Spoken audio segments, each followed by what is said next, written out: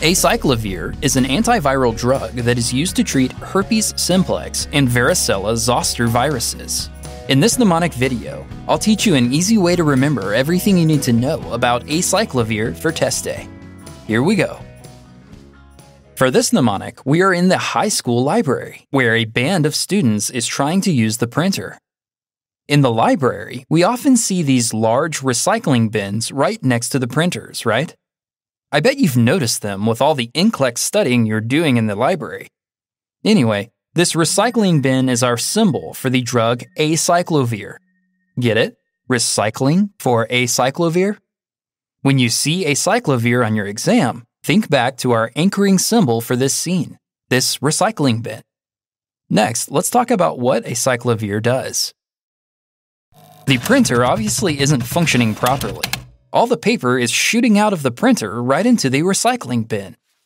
Take a look at the screen and you'll see a symbol indicating that the printer has a virus.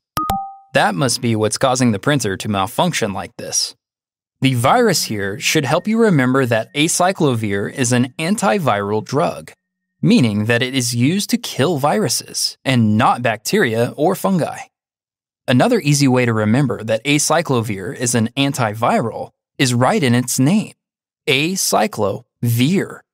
That vir at the end can help you remember we're talking about viruses here. So, exactly what viruses does acyclovir treat? Let's keep watching to find out. Now the boy is going to be late to band practice. He was supposed to bring his sheet music, but with the printer virus, I don't think that's going to happen. Maybe he can share music with another person who plays the harp. That's right, see that simple harp in his hand? This guy is just a beginner, so he is learning the harp on a small, simple harp. This simple harp is our symbol for herpes simplex virus. Harp for herpes and simple for simplex. Get it? There are actually two types of herpes simplex virus. Herpes simplex 1, which is oral herpes, also known as cold sores, and herpes simplex 2, which describes genital herpes. But not to worry, acyclovir treats both types of herpes. So, now when you see herpes simplex on test day, just know that acyclovir is the drug you should be looking to give. Man, the printer virus is really making this printer act up, and it just squirted red ink all over the boy's brand new varsity jacket. This varsity jacket is our symbol for varicella-zoster. Varsity for varicella, get it? You're probably more familiar with varicella-zoster by its other name, chickenpox.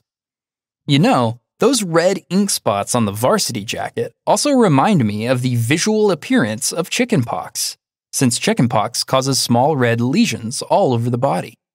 Just use this red-spotted varsity jacket to help you remember varicella-zoster, also known as the chickenpox virus. This is to help you remember that another use for acyclovir is for treating chickenpox, or varicella. Next, let's talk about a potential adverse effect of acyclovir. While trying to protect his new varsity jacket, the boy dropped his bag of jelly beans. Jelly beans makes for a great snack at school, but not after they've been dropped on the floor. By the way, doesn't the shape of these jelly beans kind of remind you of kidneys? In the Pixorize universe, we use jelly beans to represent the kidney. So, these falling jelly beans can help you remember that acyclovir can cause kidney injury or nephrotoxicity. Acyclovir can actually crystallize in the tubules of the kidney to cause damage to the kidneys, which manifests as elevations in BUN and creatinine, or a decrease in urine output levels.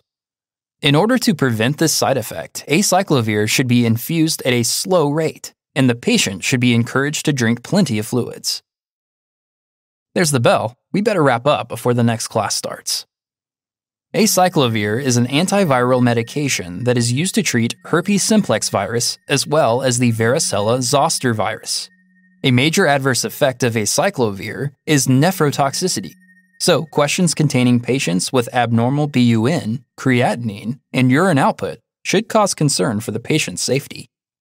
To prevent kidney injury, make sure the infusion rate is set within the appropriate limits and make sure the patient is drinking plenty of fluids. Alright, time for band practice. I'll leave you here in the library so you can keep studying. You're doing great. I'll see you in the next one. Thanks for watching. For more videos like this one, subscribe to our channel and check out our newest lessons. For more resources on this topic, including fact lists and interactive review images, click the image next to the More Here arrow. I'll see you next time.